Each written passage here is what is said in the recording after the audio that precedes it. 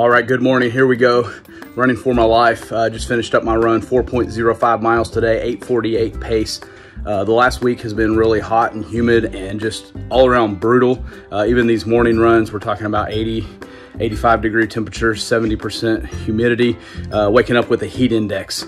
And that's really, I felt like it's taken a toll on my last several runs, at least the last week or so. But still getting it done, and just wanted to title today's video, Do It Anyway.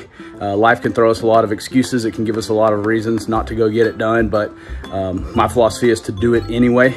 So heat and humidity and all that stuff. One rule of thumb for me is whenever I start feeling complacent or feeling like I don't want to do it, that's usually an indicator that I might be getting a little bored. And so what I try to do is just ramp up the behavior a little bit more. So late last week, I started doing a a little over 4 mile run, was doing 3.5. So I've been keeping the distance up.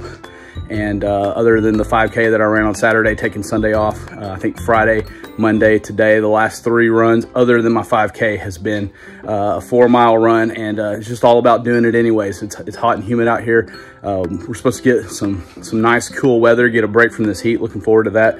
Today's officially September 1st, so we've got August behind us. So we'll probably still have some heat and some summer, but it's really downhill from here as far as the weather goes. Really looking forward to those 50, 60 degree mornings, seeing what kind of an impact that has on it. But in the meantime, I'm just going to do it anyway. We're supposed to get a lot of rain this week, so it's going to be interesting.